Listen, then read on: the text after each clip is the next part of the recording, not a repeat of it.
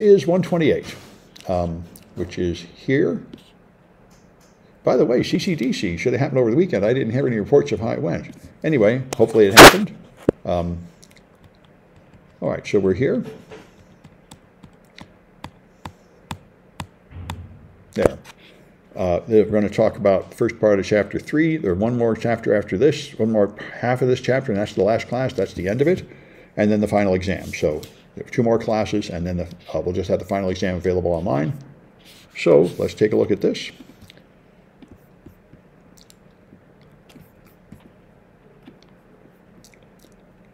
All right. So attacking iOS apps, what we're going to talk about today is transport security, insecure storage, and patching it with Hopper, which is a hands-on project I used to have. I don't have it anymore in this class, but I may be able to add it next time. We'll see. And next time, there's a few more things to talk about in the internals of iOS. So here's some attack scenarios. If you want to attack your phone from the network, then you could trick the server into handling out tainted data if you find a way to hack into the server, or you find something like a cross-site scripting vulnerability on the server that lets you bounce attacks off the server. Of course, there's physical access to the phone. Just steal the phone, plug in a cable, feed in data. And then there's interactive access, where you have dynamic control. You have a shell on the phone, you can now execute commands. You manage to get to install something like a malicious app with a Metasploit shell or something like that. So, transport security, we talked about.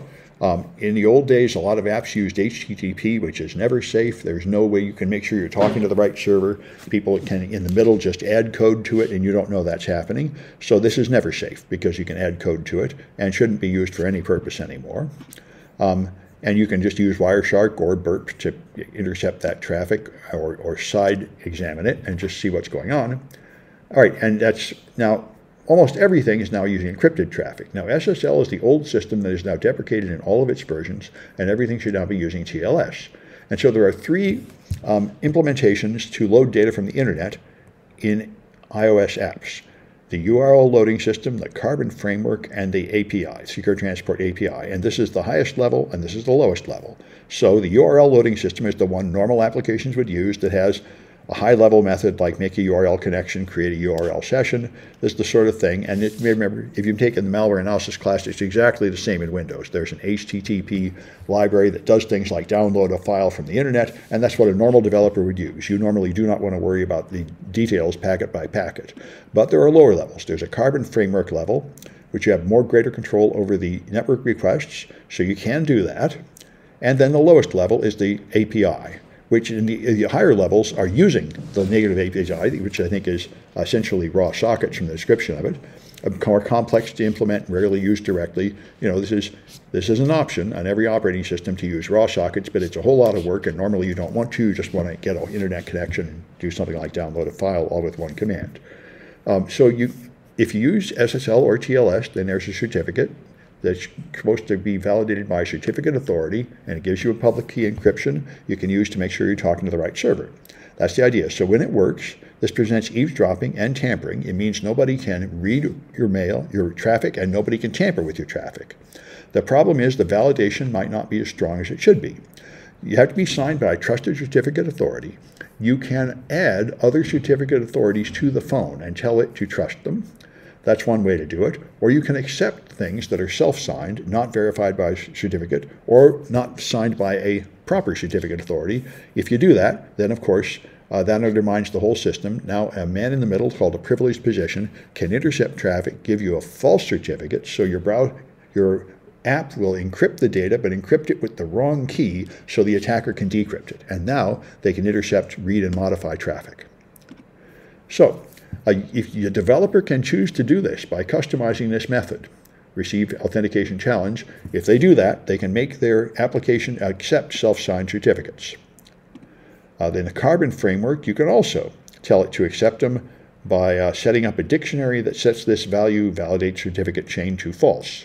So it is available to developers to accept unsigned certificates. And I remember I had quite a back and forth one time with a developer of a app that scraped Amazon to find cheap prices on Amazon, and he didn't validate the certificate.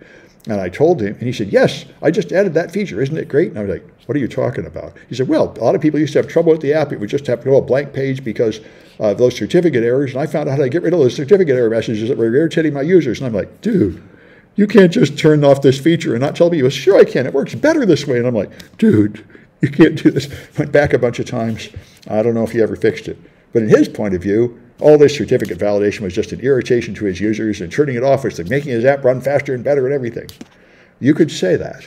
Anyway, and what's that? It's what we did to the lab to make it faster. It's what?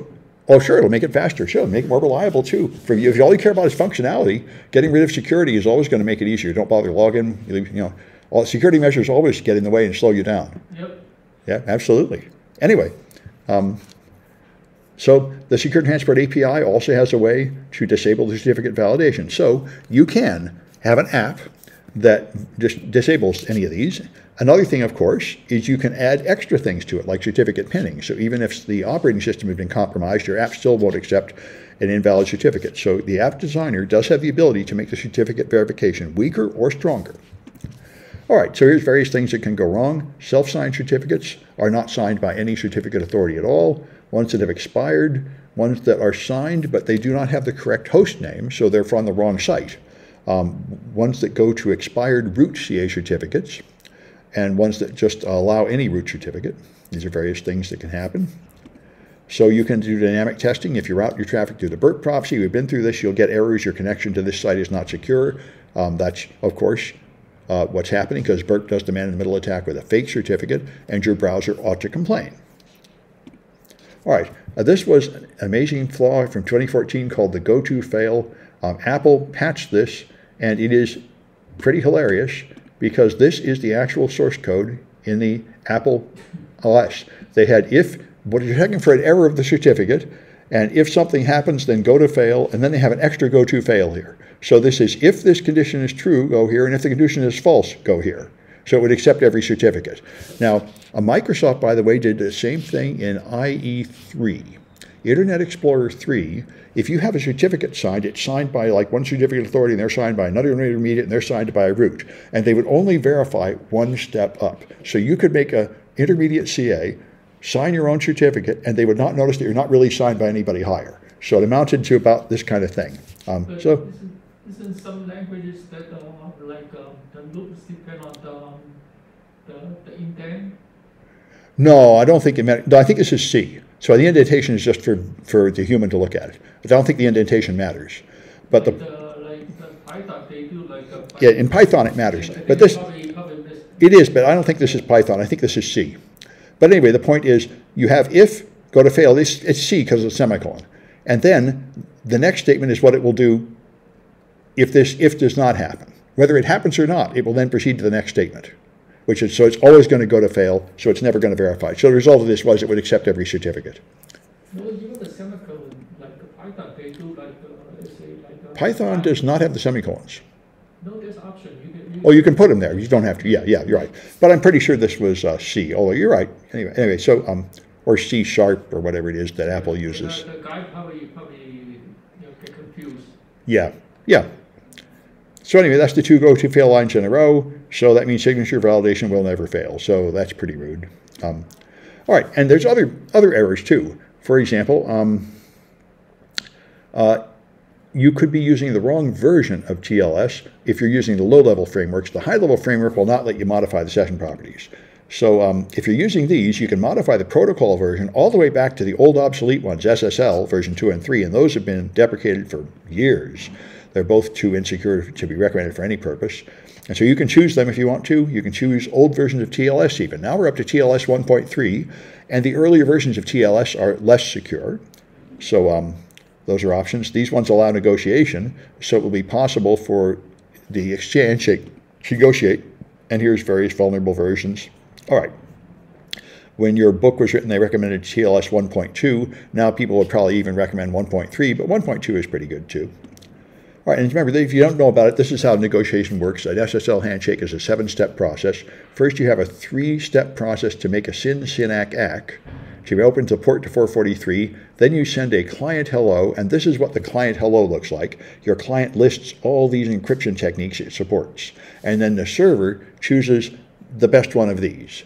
But if you tell them I am IE2, I only speak really, really old broken encryption, then the server could either say, well, I'm not talking to you, hang up, you cannot see me, or it'll agree to use some really old lame encryption. And that's one of the many ways to have a downgrade attack, where you pretend to be really old and the server has to settle for something awful.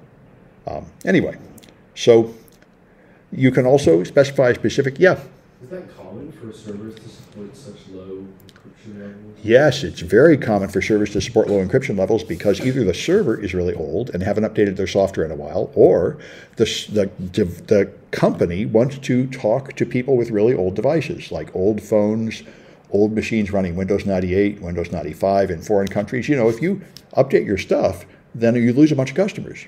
So the question is, do you really think you're going to sell your product to people with old, weak computers, of which there's an awful lot? I can just say there's an awful lot in this country. I have a lot of students using horrible old pieces of junk that have been handed down. And so, you know, there's, even in America, there's a bunch of people using old, broken stuff. And so it's a business decision, you know. Yeah, it's a good question. Anyway, and what's even worse, by the way, is export-grade encryption, which was required by the U.S. government until, I think, 2004 or so, maybe 2010. You could not export high-grade encryption. There's special stuff. Microsoft had special K and N versions of Microsoft Windows that had to be sold to other nations. So they could only speak incredibly weak encryption, like 40 bits encryption. And therefore, nobody in the whole nations could see your website unless you could downgrade to there. That's why it poisoned the cryptographic system sort of permanently. That's why the cryptographers hate it when you force anybody to use weak encryption. This is, like I said, I don't like people in China getting no lockdowns and no vaccine. That's bad for all of us for exactly the same reason, because we're all sharing one world, and now you've got a population doing something really bad that's going to spread.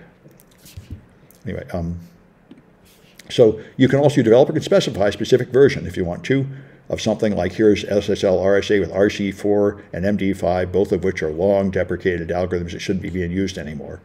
But they're still available in old devices, and you can choose to put them in your app if you want to. All right, so anyway, you can intercept encrypted communications. If you want to test your app and your encryption is proper, then you would have to install the burp certificate on the phone and tell it to trust burp. So if your app has certificate pinning, then it knows some extra facts about the certificate, like its serial number or the key or the name of the trusted certificate authority or something like that, and therefore it will refuse to accept another certificate even if it passes the other tests. And that would also have to be bypassed if you want to view the network traffic with an interceptor like burp. And there are a bunch of things that do that. Here's a black box tool to disable certificate validation, including certificate pinning, and here's another one. And these are substrate cheats. These are like Frida. These are things that change system message underneath the app to try to stop the most common methods of doing this. So you don't really need to decompile the app. And it's pretty awesome. I didn't give you a hands-on project with it because it turned out to be incredibly painful. It depends on your version of phone, on your version of iOS. You have to have a Mac. And it just was really hopeless to get a class full of students. The only way it would be practical is if I could buy a bunch of phones and Macs and put them in the lab, make everybody go to the lab and use just those machines to do it. And haven't been able to set that up yet. But I mean, having people do it at home on their own stuff was just misery. Anyway, so local storage. One thing I spent a lot of time reporting this to people and nobody cares, especially on the iPhone. I decided it really doesn't matter because of protection. But anyway, you can store data in your app. And then you ask, when could the attacker steal data? Well, if they could steal your phone while it's unlocked, then they can totally get at everything, just like you can. So that's bad, but normally that doesn't happen because your phone locks in like 30 seconds for no use. Now, if they can get past the Touch ID sensor somehow, then they can get in. If they can exploit it somehow, if you can guess the credentials, or if you've jailbroken your phone, then they might have just left the password of Alpine on it or something, or a default. Maybe there's no passcode at all, or you can pair with a malicious computer or exploit the boot chain. If you can do any of these things, they can actually get through the login process on your phone, and then they can steal all the local data stored by your apps. But it's not that common that you can get through these things. So if you store something in plain text from an app, that's one way that's considered a poor practice. or using custom encryption with an insecure key, which is what I find most apps actually do. Or you store with the wrong data protection class, just sloppiness, where it's not encrypted like it should be, or inadvertently stored by iOS. I certainly find a lot of this on Android, that the operating system has stored something in like a cache, which the developer didn't think about. So there is, in fact, a plain text copy of something sensitive like a password in there. Remember the API, we talked about this. You have the passcode, which combines with the UID code to make the passcode key, and so certain things are encrypted this way. There's various encryption keys, but here's the protection none, which your book describes as unencrypted, although from this diagram I think it's somewhat encrypted, but not in a way that protects it very much. Anyway, there's different levels of encryption. No protection, complete until first authentication, and so on. There are other options. So if you want to find out what data protection class is in use, if you can back it up, then there's a program you can use to analyze the backup to decide what data protection levels the various pieces of data have. You can go to, if you want to find out how your keychain items are protected, you can use keychain dump and then look for protection class inside there. This one is protected when unlocked. I think most things are when unlocked. I've had students sneak up and use my Mac in class and dump out all my passwords from the keychain. So, of course, it makes sense because I can fill in stuff for the passwords, so it's there.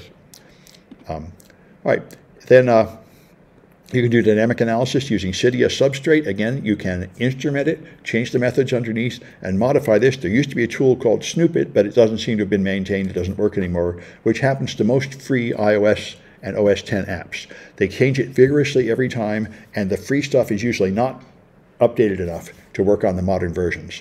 It's too much work to keep up with it, and only people that are making money can pay enough developers to actually keep up with the rapid changes. So anyway, if you get an iOS application, which you can get off your phone and then decrypt in ways we talked about last time, you can get a binary with dump IPA, which is like the APK tool we used for Android. And then you can use this dump something called ringdoll.ems. Some app starts the target app, and then it dumps it. So you end up getting a dump of the decrypted app, and then you can disassemble it with Hopper. And what you'll see when you disassemble it is ARM assembly code. Oh, this actually looks like Intel assembly code, which sort of confuses me. Are there iPhones with Intel processors? That doesn't sound right. Yeah, anyway, this is one I actually did. It was an iPhone 6 when I did it. This looks, that does not look like ARM assembly code. Anyway, so I'm not quite sure what's going on with that. Anyway, and then you can, here's jailbreak detection, where this just shows some kind of, this is ARM assembly code. That's what ARM assembly code looks like. Everything is always using these registers, and they're like 16 registers. So this is ARM assembly code doing stuff, and the way you can tell what it's doing is by reading the message that says this device is jailbroken. Please remove the jailbreak and try again. So here's the messages it'll print out under different conditions. So that's the jailbreak detection, and so you could modify this code and make the app run despite the jailbreak detection. So we could do that kind of project if we could overcome the hardware problems, which I have not been able to. This thing to the dump tool? Does this thing go to what? You get this assembly code to the tool dump something that... Yeah, through that dump program, yeah. And it's the process we talked about. There are programs, dump IPA. Dump IPA will pull it from the phone and decrypt it. That's as I remember. Actually, just give it here, and it's going to, you can see what it does. It dumps it from the phone, starts the dump, and then it does, I think it creates the unencrypted version.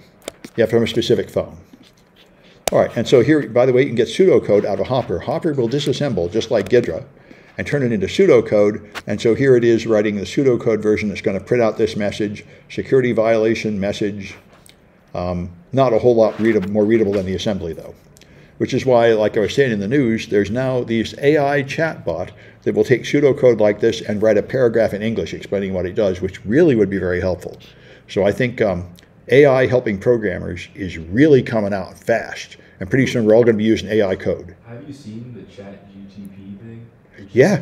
There are people saying, you can give it a thing like write an assembly code program to do this, and it will write the assembly code. And then you can say, turn this assembly code into C code, and it'll do it. And the latest thing, the guy put a patch in IDA. They'll say, take this automatically generate a disassembly and write a paragraph explaining what it does, and it will do it. It's crazy. Like the other Yeah. day, I spent like an hour trying to fix some bug. I put it in there. I said, "What's wrong with this?" And it fixed it for me.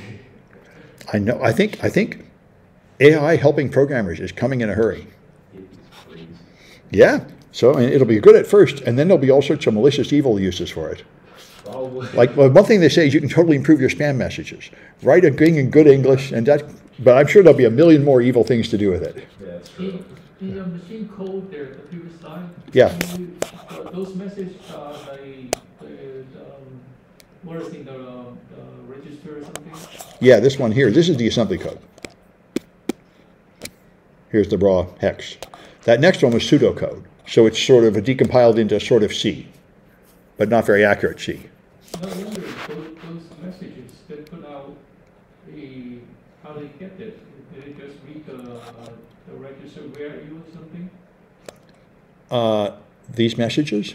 The next This one, okay. This next one is pseudocode, so it's just an attempt. Well, this one is ARM assembly code. Yeah, Oh, these messages here, right? These messages. IDA Pro does the same thing. It puts comments here to sort of describe. But Idaho doesn't put like this phone is jailbreak, that kind of messages. No, but it didn't write that. That's just That's just what this value points to. This PC. Yeah, so it's probably read the value. This is just a stored string. Yeah, it did not understand it. It's just showing you this is a pointer to text it can read. So it probably grab this thing from the web or something. Or else it wouldn't. Well, I think this one was just labeled PC. Oh, yeah, maybe it's a debugger. You're a good point. Hopper is a debugger. It's a debugger with the ability to generate pseudocode. So that's what I used for this. And Hopper is quite powerful like Ghidra. All right. So let's take a look at a Kahoot, which I should have down here. I do. Good. Which is 128.3a. All right. Yeah, a Hopper is the tool used for that, and it's really pretty nice. What is this garbage? Play with up to 50 people. Classic mode, I guess.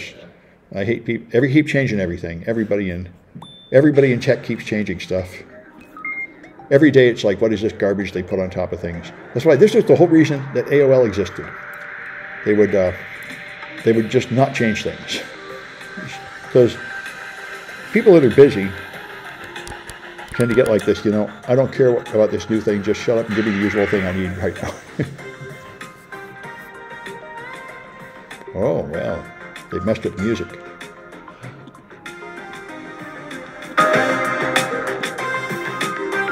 Not too bad. I think they've got a new music option. What's that? Oh, it's not the same, but some of them are really pretty miserable. This is reasonable.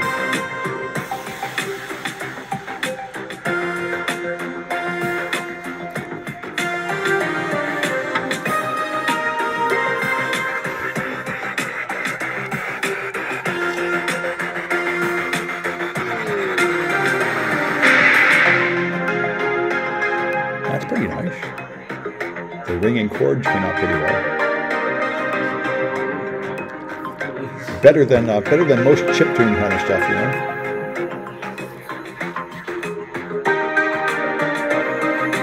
All right.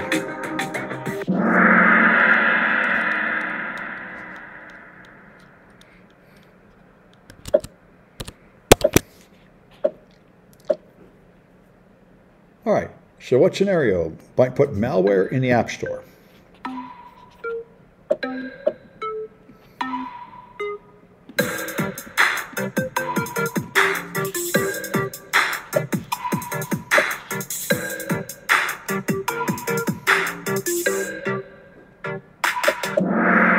Yeah, that's the interactive scenario.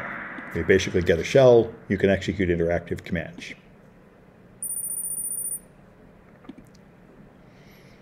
All right, which implementation is the most common?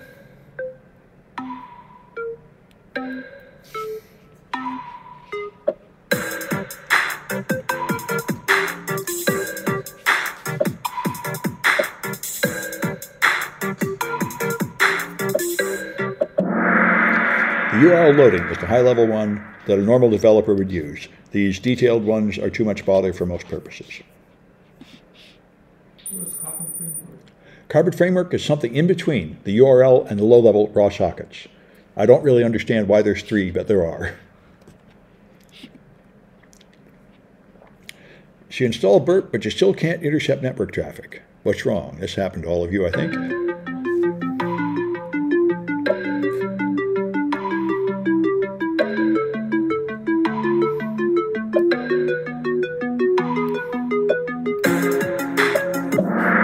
Yep, that's the problem. If it's using certificate pinning, then it will refuse to connect through Burp. It'll say the certificate is no good, I'm not talking to it.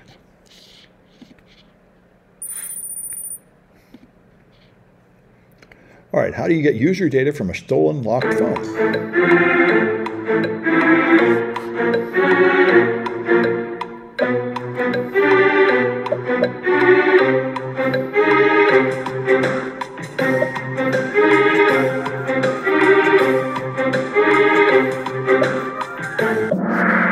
Okay, bypassing the touch center is the only way that's going to do it. If you try many passcodes, it won't work because it'll only try like 10 and then it'll destroy the data. And jailbreaks like CheckRain will not do it. I've had this argument with the developers of CheckRain. Like I say, one of the developers was in my class, and he said, all it will do in the jailbreak is let you in the OS, but it will not get you in where the user data is. And I said, couldn't you do that? And he said, maybe we could, but we do not want to create that tool. The jailbreak community is not interested in becoming the phone theft community, and they won't write that tool. So there is not a public jailbreak that gets you to user data. All it does is get you into the OS so you can research the OS. But wouldn't you need a passcode to even install the jailbreak anyway? No, that's what they figured out how to bypass that. Normally you would, yes. They figured out how to bypass the boot process so that you can install an alien OS, which is by defeating Apple security. And the special thing about CheckRain is it's in the boot ROM, so Apple can't patch it. All the others only work for a week or two until Apple patches it. But this one will work forever if you get a phone of a certain version. And it's fairly recent. Like, I think it's up to the 14, and I think CheckRain works on like 9 through 11 or something. 9 through 12, something like that. So it's fairly modern phones you can use. So all you have to do is buy one of them, and now you can research the OS, which is why the jailbreaking community loves it. All right. All right. That's a real name, Luca, I think. Indeed, that's a real name. All right, good. All right.